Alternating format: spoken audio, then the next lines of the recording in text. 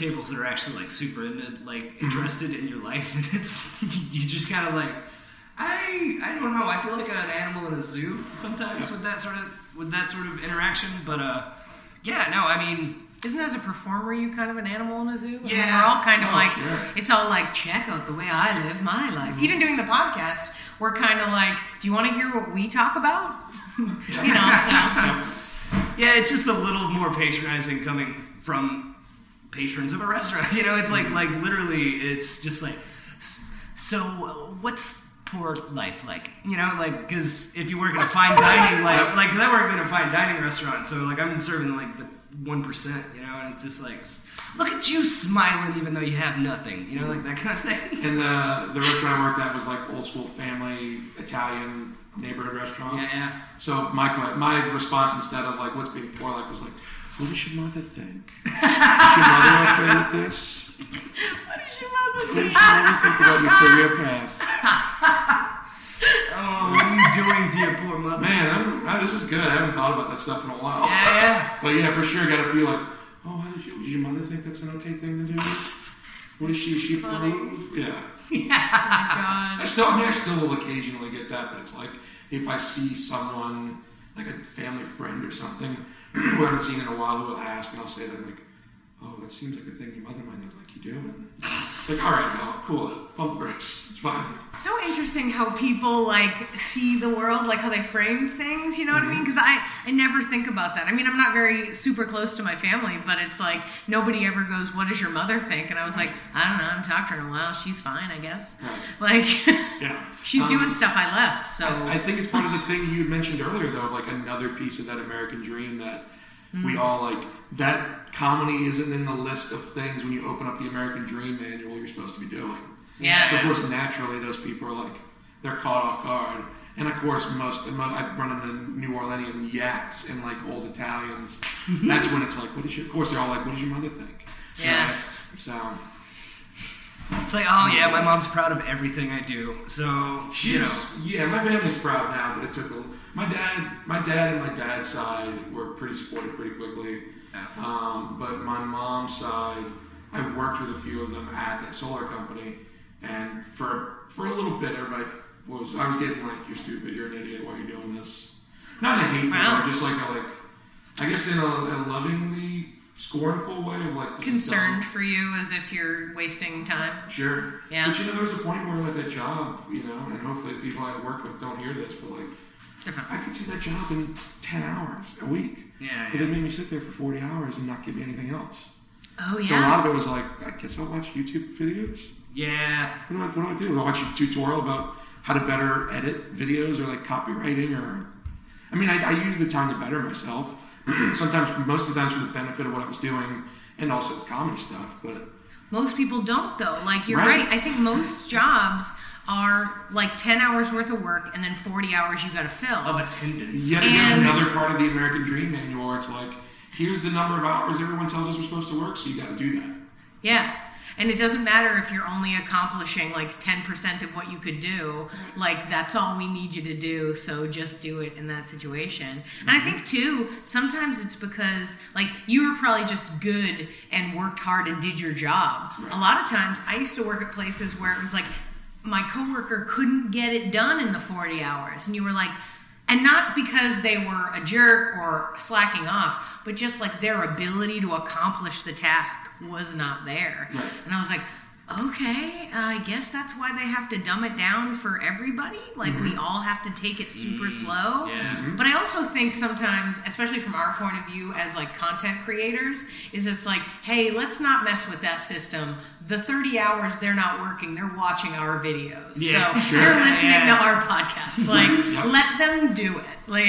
That's fine with me. Hey, if you want to get paid to listen to everybody's art, that's awesome. Do it. Why not? Be part of it. Yeah, no, it's honestly, going to the bathroom on the clock was always one of my favorite things. Every time I got to get paid to poop was marvelous. Oh boy!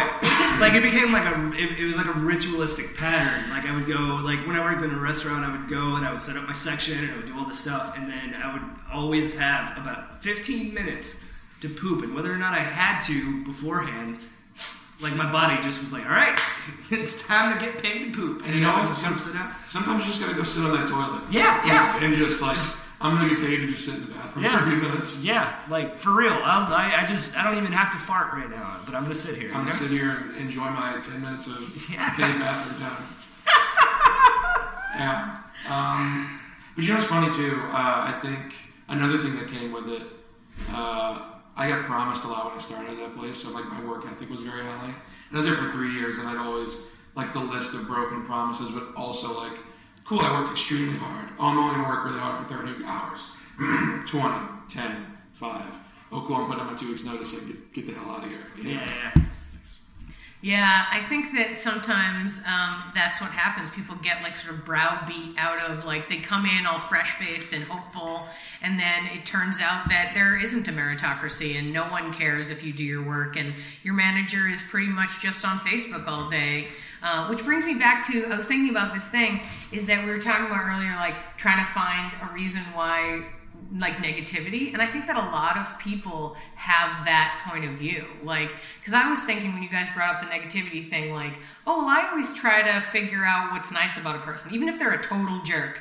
I'll like search for their one thing, especially too when you're teaching. I like teaching level 1 improv, right? Because they don't know what's happening and they don't have any preconceived notions about it, and so they're not like walking in, and I try my best to find their sweet spot and then pull the creativity from there. But there have been a lot of like people who in the real world, it's like we would never be friends. Right. But I think a lot of the people, you know, they spend all this time, the 30 hours they're not working, on social media and like, you know, Facebook and Twitter and Reddit, and these are all very negative places where people are just like, let me tell you why I don't like this thing. And you're like, could we have a thread about why we like stuff? Yeah. You know? I agree. And I also wonder is there a point where are we starting to try to find things we don't like about each other because there's no, like, we're shoving the positive, like we're shoving our info in so many people's faces that's not, I mean, because I still remember the world of like, oh, here's a new person that I have to get to know, not I met a person in a friend circle and then when I went home I looked at their Facebook and now I know everything about them. Yeah. Right? So it's like, is part of that mystery of getting to know someone also why our sense of finding things to be annoyed with are so heightened nowadays? Yeah. I think across the board in general, with just personal interactions, right? Yeah. No, I mean, it's one of those things, like, you have to, and I would always say this in the restaurant business, it was like, this isn't that hard. So, like, why is everybody so angry considering, like, the amount of effort put to, like, financial gain is perfect for for like me who doesn't want to be a laborer really. It's like it's unfair, but we're all still mad for some reason, you know. And it's like it's hard to gauge what real strife is in this sort of like, especially like in Austin, you know, where like everybody's doing just fine for the most part, you know. Like it's even kind of decent to be homeless in Austin because like the weather is great most of the time. Yeah, and like sleeping outside is pretty fine most of the time. I'm sure some would argue against that, but you know, I mean, whatever. but like, I think a few would. Yeah. I feel like there are groups in charge of fighting against that, but No, but you know, that's they're just looking for negativity. Right. We gotta find it. That's just part of our brain. We have to find the negativity. Yeah. That's just kind of part of the human condition. I think is just to like, no matter what, like being happy all the time seems weird. You know. Yeah. I like being weird in that way. I want people to go, the aesthetic I'm going for is weird gal who's a little too happy. Like, I want people to go, what the hell is she so happy about? Like, even when I'm having a bad day, I'm not going to tell you. You know what I mean? It'll be like, what's up? How's it going? Like, even being here the past couple days, yesterday I was like effusively excited to talk to every person I talked to. And a couple people were like, what are you doing? And I was like, hey man, I haven't been here in like a year. I'm excited. Like, we want to see everybody. Like, let's hang out and be friends. Yeah, why not? Like, what's the point? I think that for sure.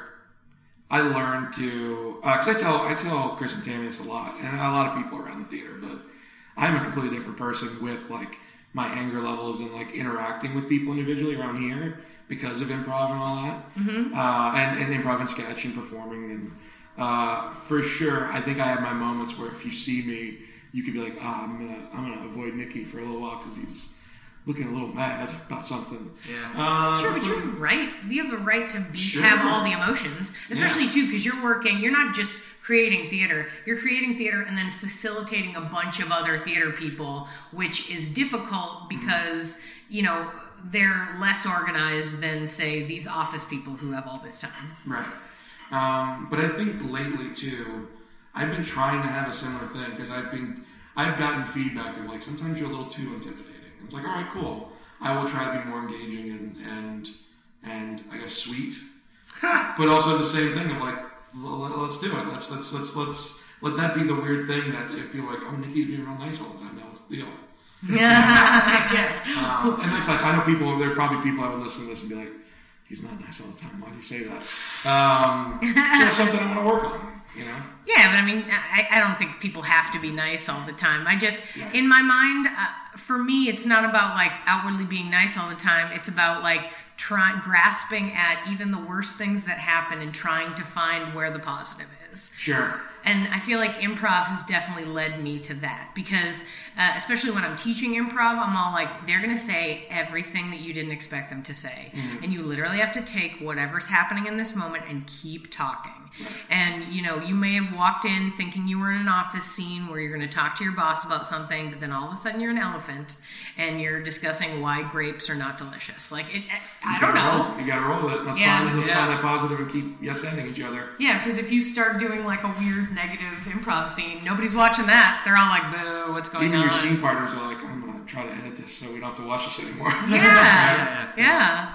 So what's the big thing? We got a couple minutes left. What's the big project you're working on? What's the exciting thing that's in your head right now? The creative excitement that you're working on? Any project? Sure. So I think to start, it's like figuring out how to better use overall creative time for myself.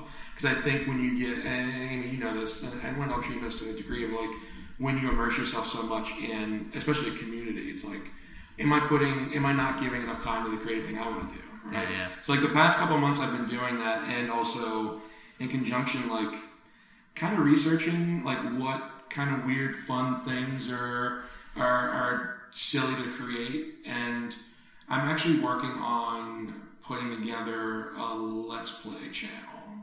I don't know if you got like on YouTube with like you play video games, you commentary. Yeah. But with, because I think if you watch a lot of them now, it's a lot of just like individuals playing games and doing voiceovers and reactions if they're scared or if they think a thing is funny. But like trying to figure out how to build a world in that realm instead of just like turning on a video game, playing it and putting on a microphone. Yeah. So like I've been doing a lot of that lately and trying to figure out how to make that work, and then also learning that sometimes you just got to do it. So like right now after Hell Yes Fest, it's like the do or die moment of like I've kind of tried to figure out a world for this as much as I can. So it's like let's just do the project, because I think I get caught up in a lot of that, especially with observing people doing their own projects and their holdups of like not doing the thing all the way because they thought this thing. So I think my new mantra lately is like just do a thing. So like I'm trying to find new weird creative ways to create. And the Let's Play thing is one of them. We'll see how it goes. I don't know. It's very silly right now. No, that's It's kind of like a fun passion project more than anything. Like, if it works, great. If not, it's a fun thing that can chalk up to like, I found about 10 performers at the theater who were fun to do this thing with, and we did it for 20 episodes, and now it's over. Yeah. Yeah, no, I like agreeing to something way before I'm prepared to do it. Sure. Just so that deadline's there, and it's just like, well, I got to jump out of the plane on that day. So like, it's like, so I get my mind right. It's like I probably wouldn't push myself if I didn't just kind of sign up for something I wasn't ready for. And then you get ready. You just like, whether or not you are, you go. And if you fail, you learn. But a lot of the times it's just fun. All of that anxiety washes away once you just commit to it. You just get in. And it's silly, I'm very good with deadlines except giving them to myself. Yeah. Which is terrible, Same. I'm all about like when I'm working with people, like let's set some deadlines, let's set some benchmarks, whatever buzzword in. So but when it comes to myself, I'm just trying to like I have reminders like when I'm typing notes, I like give myself a few things before I like start typing up the projects. Like one of them is like when I go back to reviews, like make sure you put deadlines